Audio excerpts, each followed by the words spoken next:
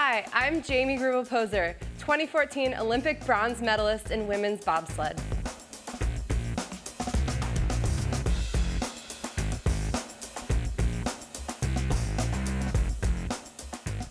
Today I want to show you how to back squat.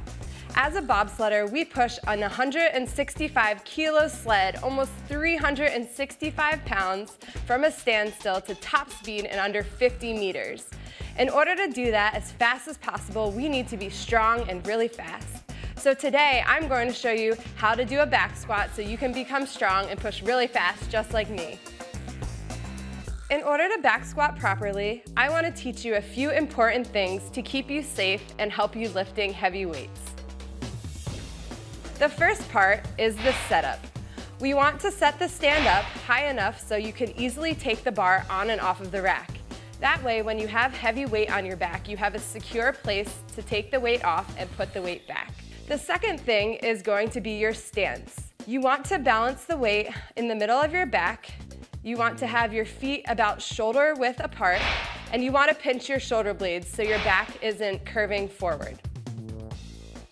The next part of this exercise is the actual squat. In order to start the squat, we're going to keep the weight of our body on our heels. You don't want to come forward onto your toes.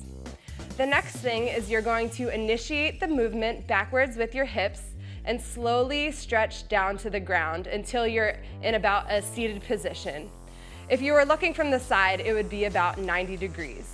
The next thing is when you come back up, you want to squeeze your glutes and push up using your legs and keeping your chest out so your back doesn't curve again.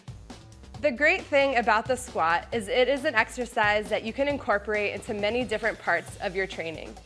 You can use it as a strength exercise by doing heavier weights for lower repetitions, or you can use it as a conditioning exercise with higher reps and lower weight. It's really a well-rounded exercise that you can incorporate into a lot of different training, and it's perfect to become a great bobsledder. Just remember, this is a very complicated exercise, and technique is very important in order to lift safely and properly.